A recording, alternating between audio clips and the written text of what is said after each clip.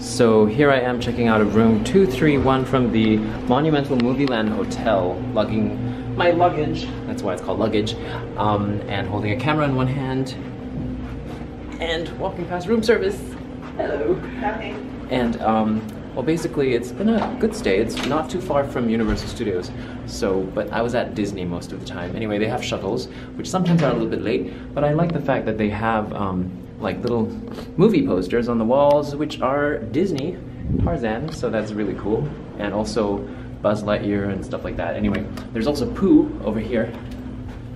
All in all, that was a roach, but you know, it's comfortable, there's a nice pool, it's supposed to be heated. So yeah, ready for New York now. So there's a little room here by the side of the front desk to check your luggage in. I am early for my shuttle, so I'm gonna go have lunch.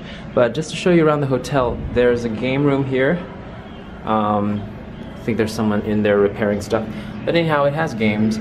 I like this hotel because it's generally relatively reasonable in price. There's ice machines all around too, and just gonna show you a little bit where the pool is. So that's the way to the pool.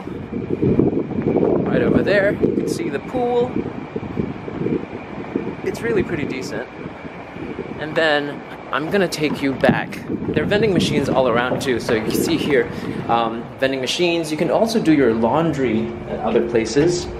And if you want breakfast, it's not free breakfast, but it's actually very reasonable. It's a buffet breakfast that you can have at the Black Angus Steakhouse, which is just connected to the hotel for $4.99, all you can eat breakfast buffet. So it's pretty awesome. The only funny thing is that you check in at 4 p.m. and you have to check out at 11 a.m. So that's a bit early for me. But in any case, this is the outside. There's Wet n Wild, it's pretty popular, but I think it's gonna go down to make space for a new Universal water theme park. They're trying to compete with Typhoon Lagoon and Blizzard Beach that Disney has. But this is the outside. There's a Walgreens 2 blocks down, so you can get your supermarket and pharmaceutical needs met.